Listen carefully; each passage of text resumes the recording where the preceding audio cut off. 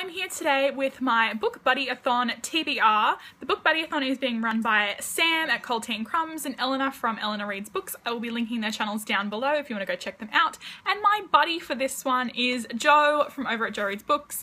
I don't even have to say it, she's my BookTube BFF, so it's only fitting that we're in this together. This is actually the first readathon that I've ever participated in, and as soon as Eleanor announced it, I just knew that I had to do it, because why not do something with your best girlfriends? And it's so much fun, combines everything I love: female friendship, reading, books of the young adult persuasion. There's 5 challenges involved with this one, and I'm just going to be running through them and showing you the books that I will be hopefully reading for this readathon. The first question is, pick 3 books and get your buddy to pick one for you to read. So the first book that I decided that I wanted to read was The Darkest Minds by Alexandra Bracken, and the next was A Fire and Flood by Victoria Scott, which has been described as a Hunger Games with Pokemon type thing. And then the last book was Cruel Beauty by Rosamund Hodge. Jo has picked Rosamund Hodge's book Cruel Beauty for me to read, which is a Beauty and the Beast retelling, so I'm very excited to read that one. The second challenge is buddy read a book with you. We have decided to read Romeo and Juliet by William Shakespeare. My god, that is terrible!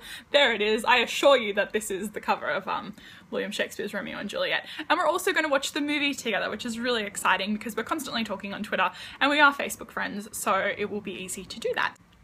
Question number 3 is read a book with your buddy's favourite colour on the cover, and Jo's favourite colour is purple, so I have got 3 different books. I'm going to see how I'm feeling when it comes time to complete this challenge, and the 3 books that I'm tossing up between reading are Across the Universe by Beth Rebus,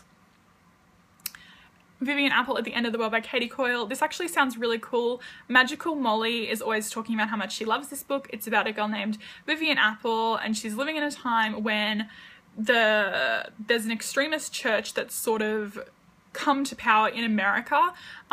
The rapture is basically going to begin, and on this particular day her parents are believers in this church. She's at a party and she comes home and there are 2 holes in her roof where her parents have apparently ascended and she's just stuck on Earth. So it's her story of how she is trying to find her parents, to find out what happened to them, and I'm really sorry that you can't see the cover properly. And then the last book that I have as a possibility to read is Half-Blood by Jennifer L. Armentrout.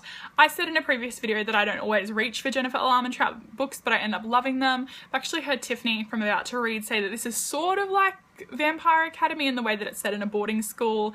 I think it has something to do, it's a mythology element, you know, JLA really does like to kind of get in there with a couple of those. But this is definitely a possibility just because I need to remind myself that I really do enjoy her style of writing. So it might be this one. This is sort of the one that I'm leaning towards more than anything. The next challenge is read a book that your buddy gave 5 stars to, and that one is going to be Yes Please by Amy Poehler. I have wanted to read this anyway. I've also managed to track down the audiobook as well as the ebook, so I could be listening to the audiobook and just probably laughing at absolutely everything she says.